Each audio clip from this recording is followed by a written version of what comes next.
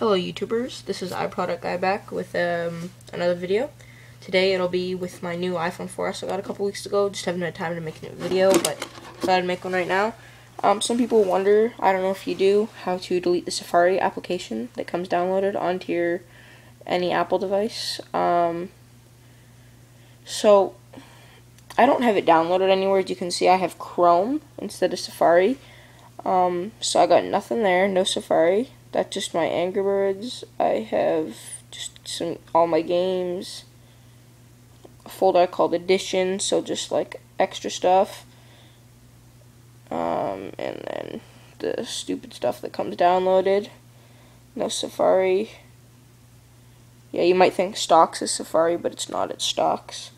And then Newsstand, I obviously can't put it in Newsstand. So it is not that complicated to do. It's very easy, no downloads or anything. You just go into settings, down to general, down to restrictions, and you will have to make a password, so I'll just disable them just for the point of the video. And you just gotta type in your password, and to enable the restrictions is what you're gonna want to do. You're gonna have to make a password, so enable restrictions. Type in your password, type it in again, and you see how it says Safari? Disable Safari, and it's not there anywhere. And if you want it, if you ever just want it back, you just go back to restrictions. Oh.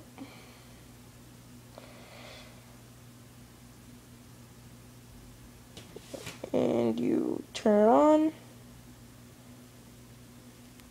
go back, and you have it.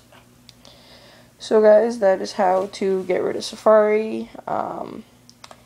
If you have any more questions, please let me know in the comment section of any of my videos. I do not care what you ask. Please like, comment, subscribe, and thanks for watching, and hopefully this helped. Bye.